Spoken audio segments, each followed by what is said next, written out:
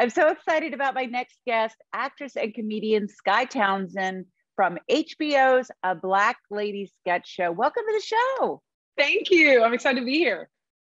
This is great. And I got to tell you, we need some uplifting programming, and this is definitely in that vein. I mean, I have laughed so much. So for those out there that don't know, can you tell us about the show?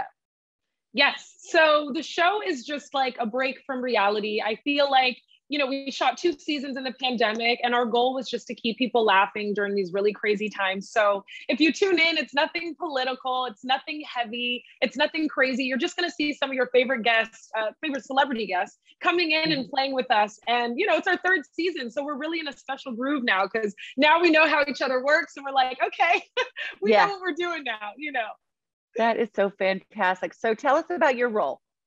Well, I play about 20 to 25 different characters this season. So it's super exciting because every day that you show up, you're somebody new, right? Like one day I could be from Argentina, and the next day I'm from Brooklyn, and the next day I'm from Mississippi. And so it's such a challenge as an artist to just show up to work and be prepared for whatever the role brings. So I want to watch a clip now. This is a great clip. Oh, goodness. 1, 2, 3. Be vulnerable, ladies.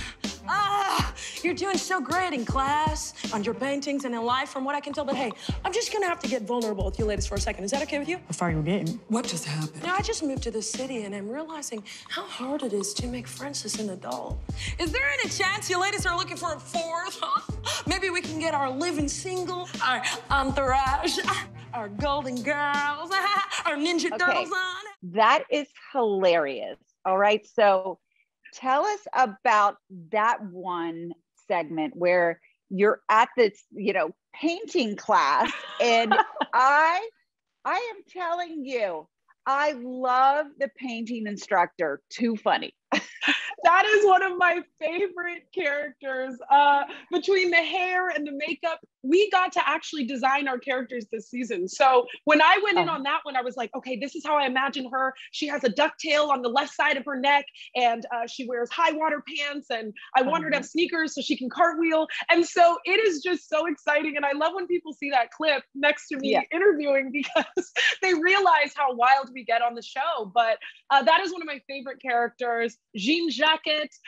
She is an art teacher from Argentina, and she talks like this, and she's so crazy and so silly. And so preparing for her, I had a ball. One of my favorite characters of the whole season. 100%. I love that. So I want to talk just a quick moment about your podcast, Unpack and Bounce Back, with your cousin, Raina Biddy. I listened to some of your podcasts, and we're going on a different strain there, right? This is about telling your story and helping people to heal and get stronger. So how has it been being involved and helping others through your podcast? Ooh, it's extremely vulnerable, which is something that comedians like to avoid. Being vulnerable.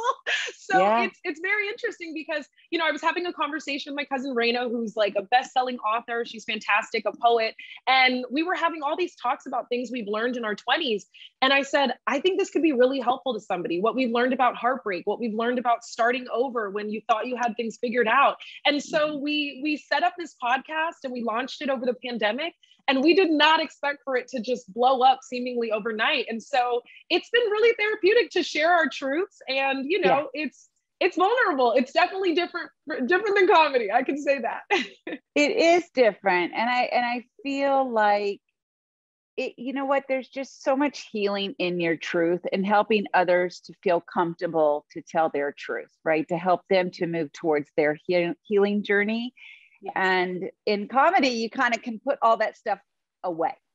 Yeah. Right. Yeah. We run from it in comedy, or we make it a joke and we never face it, so it's important to face it.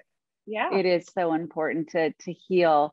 So let's talk about some upcoming projects. I mean, my God, you're doing so much, but, and maybe even a dream role for you.